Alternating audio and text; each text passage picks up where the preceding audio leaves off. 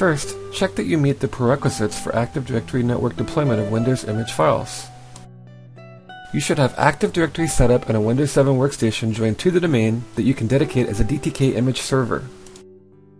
We're going to take a look at the Windows 7 Deployment Toolkit, okay, or what Microsoft refers to as the MDT 2010, the Microsoft Deployment Toolkit. And along with this, we're also going to need the AIK. We've talked about that in previous videos, the Automated Installation Kit.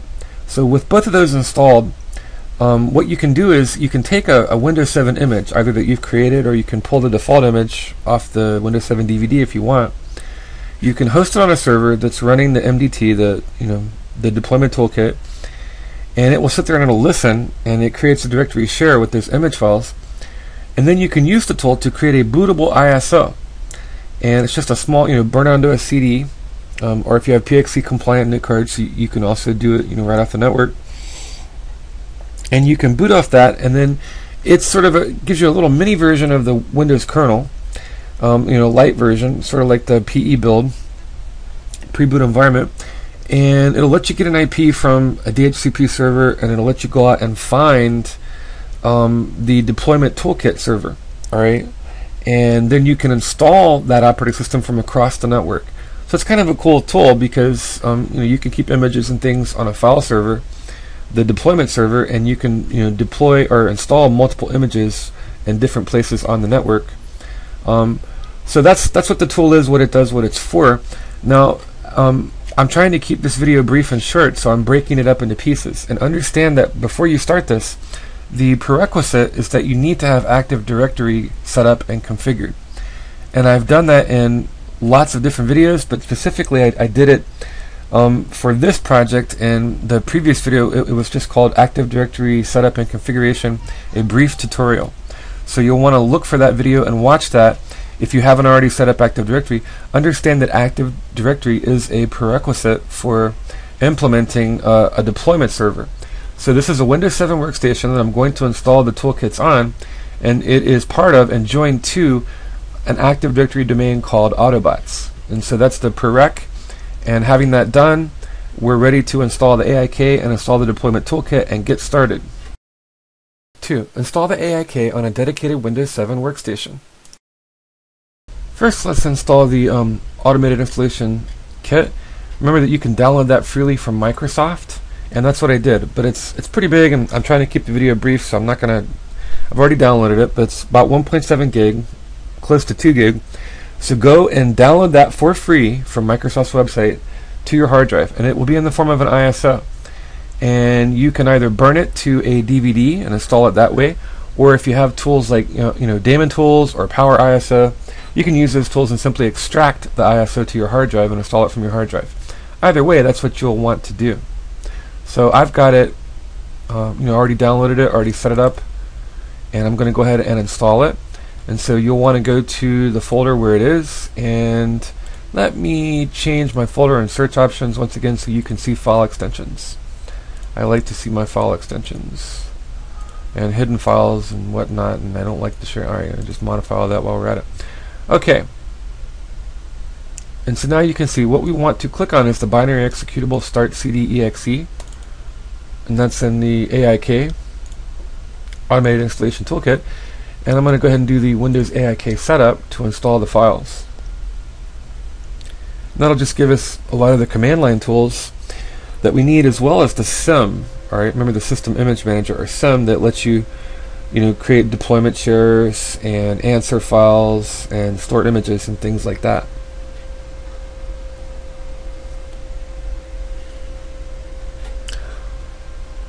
And I'm going to go with the defaults and agree and next and next and everyone, that's fine, and just try to keep it brief.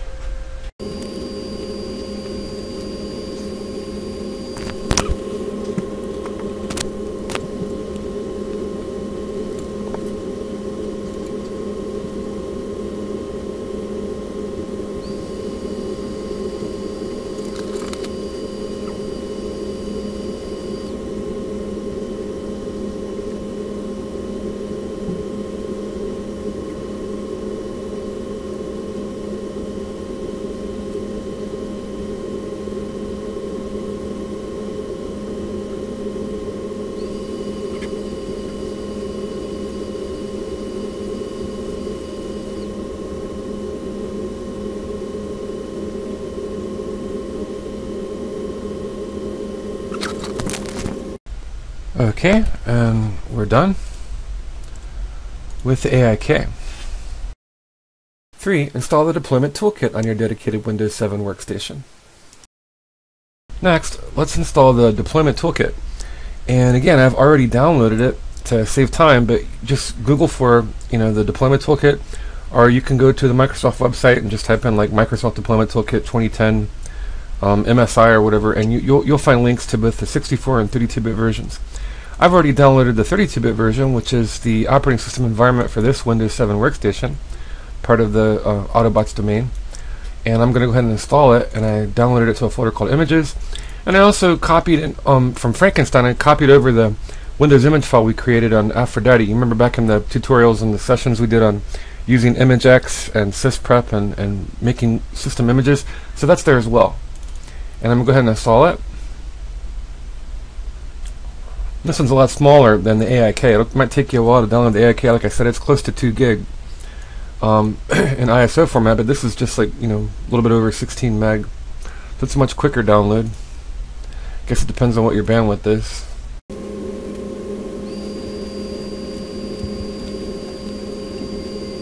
And finish, and we're all done. And to save me some hard drive space, now that it's installed, I don't need the installer anymore, so I'm going to delete that. You can always download it again for free from Microsoft if we need it. 4. Create a deployment share. Now that we meet all the prerequisites and we have the AIK and the Deployment Toolkit installed, I'm going to click on the Start menu and All Programs, and there's the Windows AIK, but what we need is the Workbench, the Deployment Workbench here from the Microsoft Deployment Toolkit. So I'm going to go ahead and open that. And the very first thing we need to do is create a deployment share, because there won't be any, this being the the first time we run things. And you notice if I click on here, nothing shows up. The little hourglasses. But all right, so we want to create a new deployment share. So I'm going to right-click on deployment shares and say New Deployment Share. And this will launch the wizard, the configuration wizard. And I'm going to go with the default path. Alright, that's typical deployment share, and what it'll do, it'll add a little $ like this. You don't see it here, but it'll do that. Remember, when you do that in Windows, it makes a hidden share, such that if I typed in the host name UNC like / Bumblebee, it wouldn't show up among all the shares. Typically like users, I guess, would be like the default on a Windows machine, but it wouldn't show up. No, but if I typed in / Bumblebee / deployment share $ or string symbol, then it would show up as a hidden share. So, notice it didn't add that by default, so don't change anything. Just go with the defaults in this example. But just be aware that when it's all said and done and it creates that directory for us, it will do that. It'll add the little $ symbol, which makes it a hidden share, and that maybe kind of improves security a little bit, I guess. So I'm going to click on Next, go with the default, and notice the share name, so deployment share, there's a little $ symbol there, and see, here's the UNC path. Alright, so the network path, / Bumblebee / deployment share. That would be the only way to get to that share from across the network. You'd have to actually know the name. And when we get done with all this, we'll create an ISO and burn it to a CD, and it will have the information, be able to connect it. So next, deployment share description and MDT deployment share. I'm going to call this Autobots. Autobots. I'm going to set a symbol, transform. Avengers a symbol. I'm losing. Avengers a symbol, Autobot. Why not Avengers transform and anyway, alright, let's get on with this. Okay, so ask if an image should be captured. We'll leave that checked or selected. Ask user to set the local administrator password. Let's check this option here to query for the administrator password. We're not going to ask for a product key in this example. We could use an answer file for further customization, or a uniqueness database file with the little UDB extension. Notice the summary of our details here. So it's going to be called the Autobots deployment share, and deployment share, we went with the default settings there mostly. So next.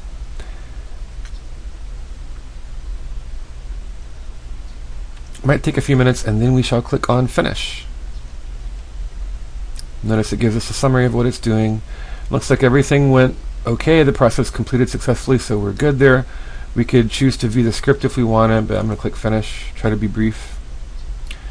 Alright, and notice that our share now appears here. I'll stretch that out. So here's the Autobots deployment share. And if I open this little node, these nodes are, triangles. These are called nodes.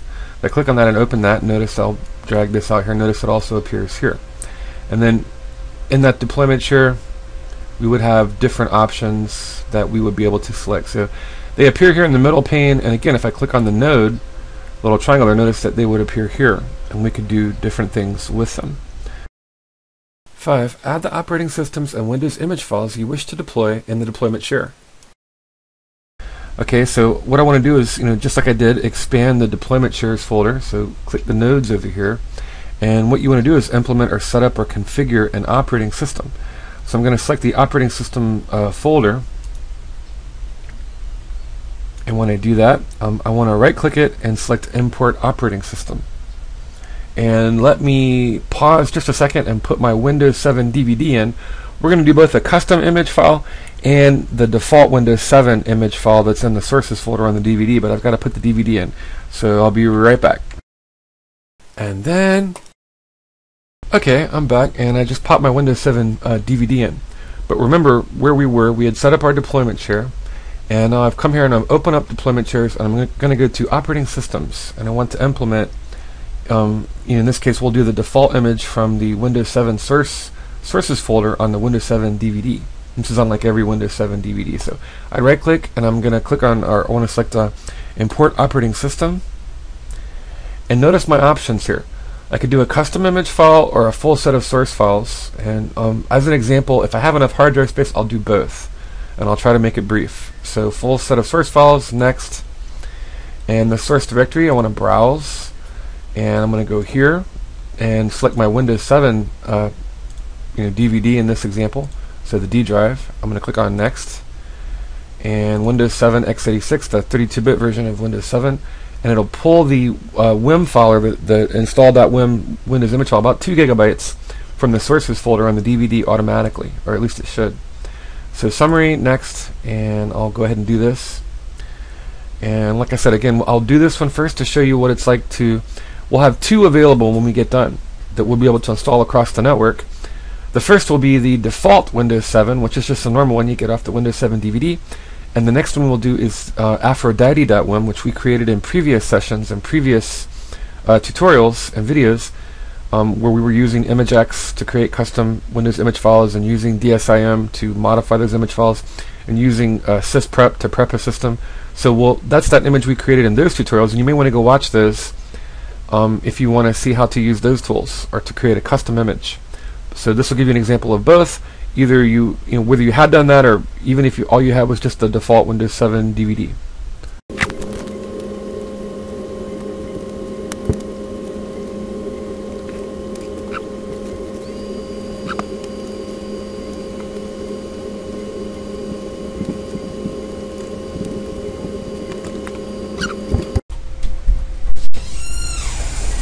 I'm recording. What? Hairs in my nose. What does that mean? I have hair in my nose. I mean, that's normal. I have lots of hair on my nose. It's fine. Just blow your nose. Get some tissue and blow your nose. Yes, you'll be all right. Humans are hairy. We have hair. That actually helps protect you. The hair in your nose is covered with mucus, and it traps germs and things that try to enter your nasal passageways. You'll be okay. Are you done crying? What are you crying about? Alright. Okay, now it's performing the import, and we have finished. So we're done. And notice these are all of the different Windows image files that I can deploy if I need to, or if I want to. So Starter, Home Basic, Home Premium, Professional, and Ultimate. Now, let me show you real quick, if I were to browse that DVD. Let me go to the Sources folder. And in this folder is actually those Windows image files by default. So on a typical default Windows 7 installation DVD, in this folder, the Sources folder, the subdirectory, this is where you'll see boot WIM and install WIM. And this is about between a 1.7 to maybe a little bit, maybe 2.15 gigabyte image file. And this is the one that you typically use, all right, with the deployment toolkit when you deploy Windows images. Okay, but that's all of those image files were copied from the DVD onto the hard drive, where they can be set up to work with the deployment toolkit. All right, so that's example 1. Now let's deploy a custom Windows image. We'll deploy the image Aphrodite WIM that we created in videos past. So that would be an example of deploying the default Windows 7 image file and operating system. What about a customized one? Remember in previous tutorials and videos we were using ImageX and sysprep and DISM, and we created a custom image file of a computer host named Aphrodite. Okay, and here's aphrodite.wim, about a 6 gig image there. So what about that? How could we deploy that? Well, I'm going to go ahead and click on All Programs, go to Deployment Toolkit. I'm going to open the Deployment Workbench, and in my deployment shares, I'm going to go ahead and open the node here. And here's the Autobots, and again I'll pull that out so you can see. I'm going to click on the little triangle here, the node, so once it's loaded, still taking a little bit of time here. Okay, so here's my deployment share, and now if I go click on operating systems, notice these are sort of my default choices, and if I wanted to I could right click and say import operating system, and I could say custom image file, and next, and then the source file, and I'm going to go to the C drive, and I want to go into my images subdirectory, and I'm going to select aphrodite.wim. Notice the extension filter here is .wim if you're into programming the Windows Application Programming Interface or API. So Aphrodite.wim, I'm going to click on next, and setup and sysprep files are not needed. Do not copy any setup files. Well, we already sysprepped it and set it up and imaged it and everything, so forth. So I'm going to click on next, and destination directory name Aphrodite, and I'm going to click on next, and just sort of a summary of what is going on, what's going to happen, and next.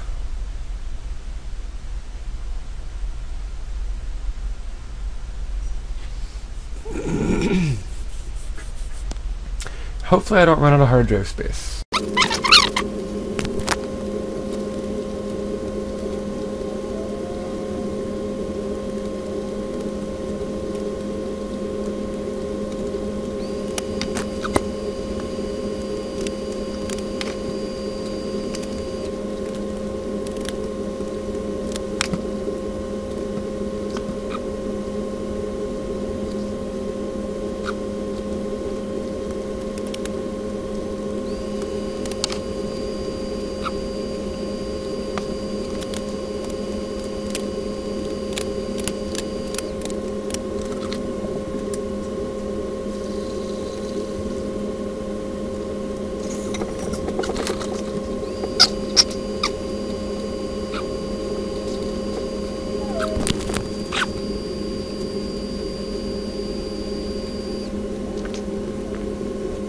Okay, and we're all done. Process completed successfully.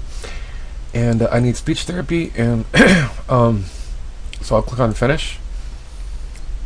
And notice, okay, here are all our default Windows 7 installations, and then here's the Aphrodite, yeah, our Aphrodite installation Windows image file. So all of that has been configured, and now that we've done that, actually let me close this out, and I'll make this a separate step. We're just going to reopen it, and we're going to create a task sequence, but I want to organize this in separate steps, so let me close this out, and we'll do the next one. 6. Now I need to create a task sequence to initiate the deployment of a particular image when selected. And now the next thing we want to do is set up a task sequence. So again, we're going to go back to the deployment, well, there was a shortcut there, but Microsoft Deployment Toolkit, let's click on the Deployment Workbench, and we've created our deployment share, and we've added several different images to it. They're raring to go.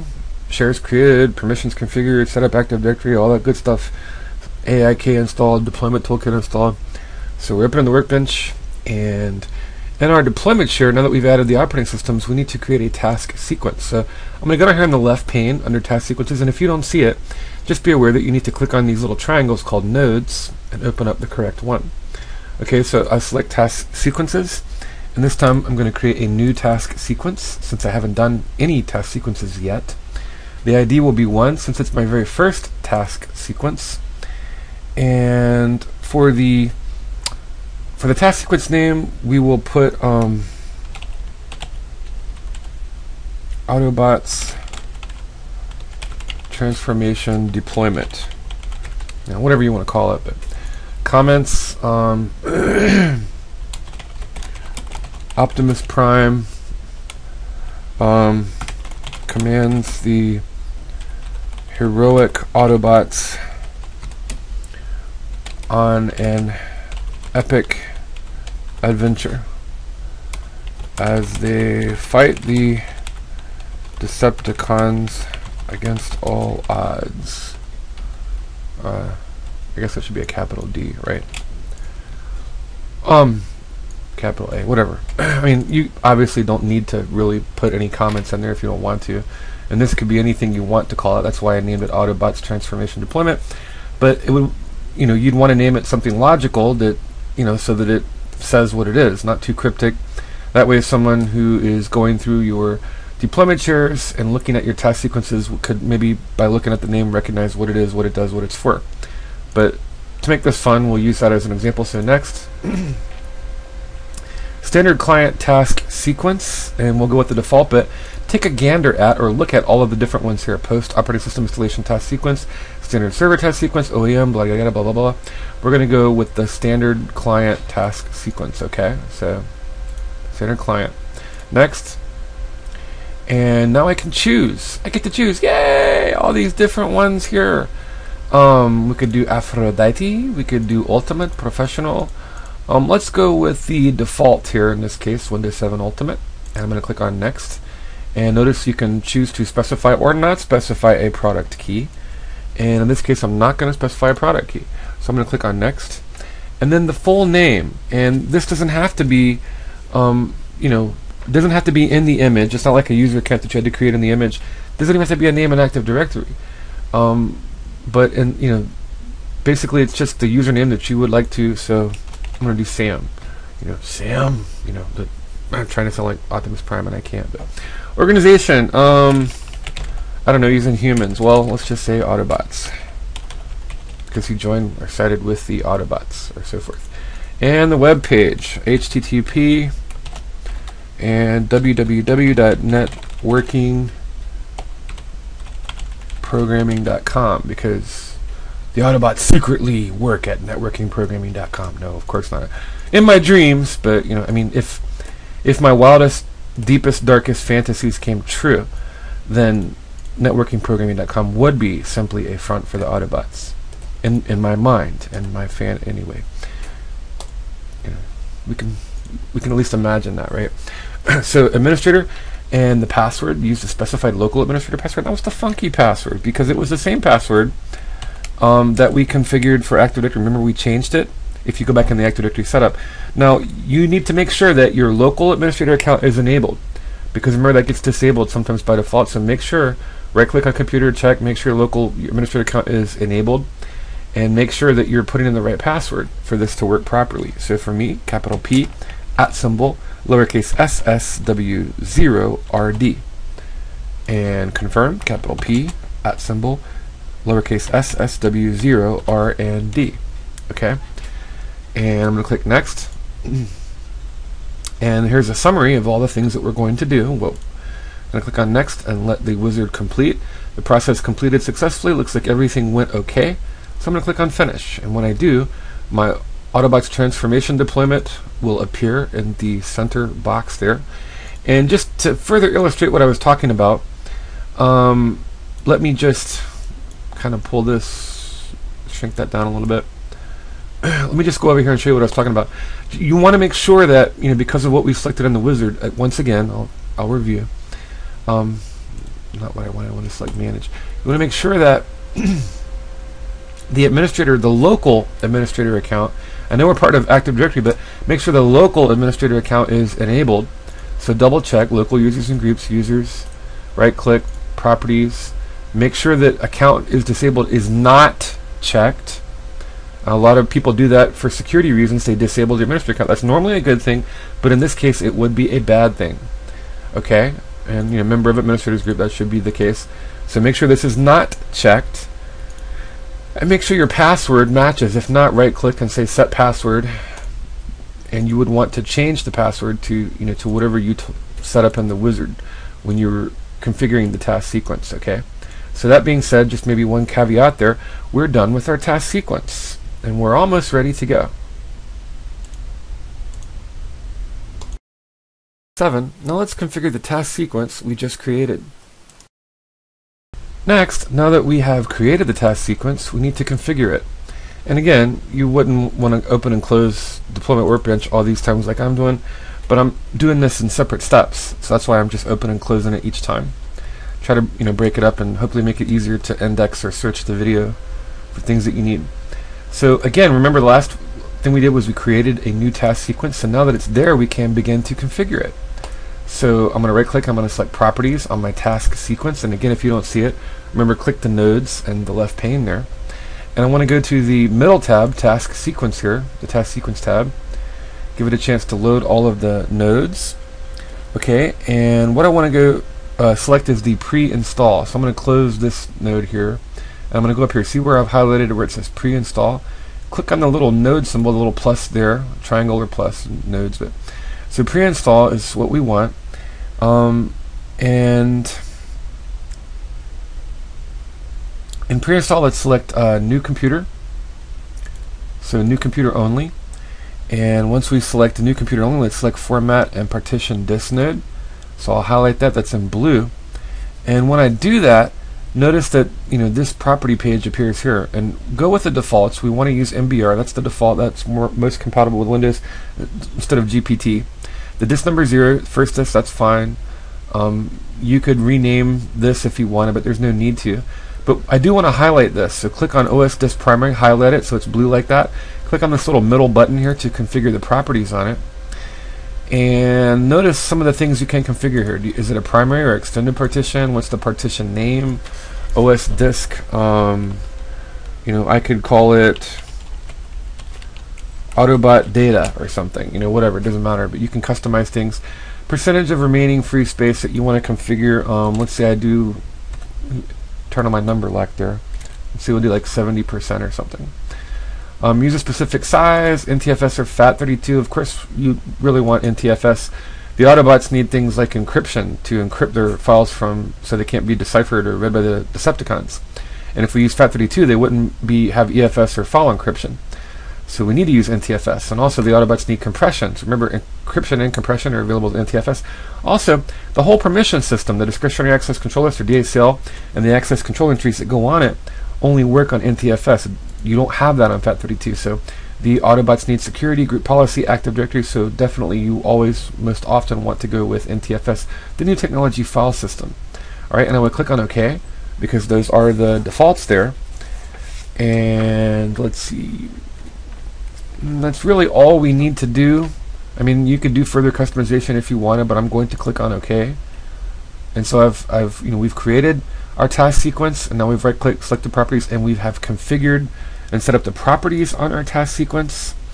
And now I'm going to just close these nodes by clicking on the little tiny triangles here, and see where it says Deployment Share. I'm going to go ahead and open it to the Autobots Deployment Share. I'm going to right-click. When I right-click, notice the menu says Update Deployment Share. Well, all of those configuration changes and property settings that we modified, we need to update the deployment share. So I'm going to click on Update Deployment Share, and it'll launch the Update Deployment Share wizard. I'm going to click on Next, and Summary, I'm going to click on Next. Just going with the defaults there. And this will actually create bootable ISO images for like 32 and 64-bit, and it depends on what you're configuring in the task sequence when you update the deployment share. And then you'll be able to burn these ISOs to CD-ROMs, and has kind of almost like the Windows to pre-boot environment. but this is a light version of Windows, light touch pre-boot environment. You'll be able to boot right up off of it and connect to the Active Directory domain, get an IP via DHCP, and connect to the deployment server, which is this Windows 7 server here, Bumblebee, and you'll be able to install these images on empty, computers with empty hard drives right across the network. So it's kind of a neat tool. It'll, set all that up for us, and when it's done, all that'll be left for us to do is to simply burn it to a CD, or if you're a hardcore, pen drive Linux fanatic like me, I don't even use CDs and DVDs anymore. I just take all my images and I put them on. I have a 32 or 64 gig flash drive, and I use pen drive for everything now. My goal is to completely do away with having to use DVDs and CDs. Wow. It's just, this is a great time to plug Pen Drive Linux while this is going on, man. Go to pendrivelinux.com and download the multi-boot configuration tool. Fill that flash drive up with all I've got 32 and 64-bit versions of Ubuntu, Maverick, Meerkat, and I have the latest one, 1104, not Lucid Links, brain fart. Anyway, I have 32 and 64-bit versions of Windows 7, all kinds of tools to repair a machine, or I have offcrack, to crack passwords and things. I have all kinds of great tools in pen drive. Well, I have Ghosts, I have Clonezilla, all of that I've configured. Well, same thing. You can take these ISOs and put them on your flash drive. Just plug your flash drive in and boot right off of it, and then that way, if you don't have enough space on your flash drive, you could just put the bootable ISO on pen drive, boot up off of it, and then you could install the the majority of the actual image file, which is gigabytes and gigabytes, you could install from the deployment server.